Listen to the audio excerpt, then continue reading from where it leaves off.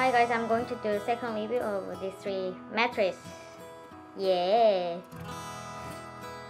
Okay. I will start first. This one. I bought this one from Kathmandu in Australia. I pay about $10 in Australian dollar. Okay. Oh, there's too many here. This one is 8mm thick foam. Actually, I didn't bring this one to my trip, but I slept on once here. Actually, this mat is quite warm, and I checked with the Kathmandu company, and they told me this mattress R value was between 1 to 2. So it was quite nice, but I didn't bring because for me, it's 8mm was too thin, I thought at the time. So I bought this famous one, Thermarest Zlite. So they told me this is 2 cm. Obviously this is thicker than Kathmandu one. And this R value between 2 to 3, I remember. And I slept on several times on this Zlite Sol on my New Zealand trip. But at the time I sleep on the tent with this one and my sleeping bag. At the time my body wasn't quite adapted on that kind of situation. So when I slept on, in the morning, I all the time feel really not good and my body more sore. So I decided to buy air mattress. Actually, that's why when I went to Auckland, I bought this air mattress, Exped Synmat UL Lite. This one less than 400 grams. I remember. And it has bevel and has some gap.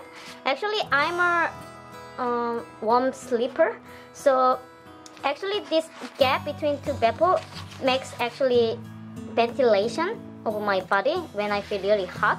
So this mattress works really well for me. But if someone is cold sleeper, I actually don't recommend this one because this gap makes this person really cold. Because this gap doesn't give you any warmness or something, so it makes you feel cold from like the ground. So this mattress was perfect for me actually because I'm a warm sleeper, so it's better to know which type you sleep, like a warm or cold. And has the air pump. Actually, I didn't bring that pump for this air mattress because I feel like I don't want to grab more 30 grams. So you can actually put my mouse here. I put my mouse here and blow it. And like this. I bought 3 mattresses for the New Zealand trip, but I will bring obviously Exped one because it's light and suitable for my body and still working well. But it's really important to know you need some. If you feel really comfortable with this foam mat, you do better buy this one because obviously this one is cheaper than air mattress. It's really big. But I met several people bring this mattress to sleep and they told me they are fine. But my case was I couldn't feel any comfortable on this mattress because actually I didn't prepare much, so I thought like maybe this mattress will working well for me and I will fine sleep on the ground. Just I need some I just need something between that. But in the end, sleeping is really important on the trip, so I need a mattress to sleep, so I bought earmattress. Yeah, it was fine, and I didn't pay much in Bebop in Auckland. I pay around 120. I pay around 120 New Zealand dollars.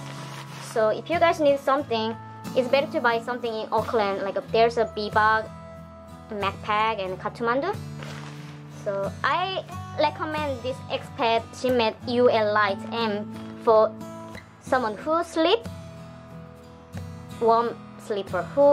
I recommend someone who is warm sleeper.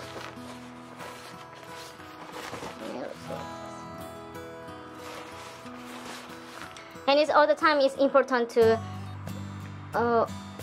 what kind of sleeping system you prefer, like a flat or if you need air. That's important to know.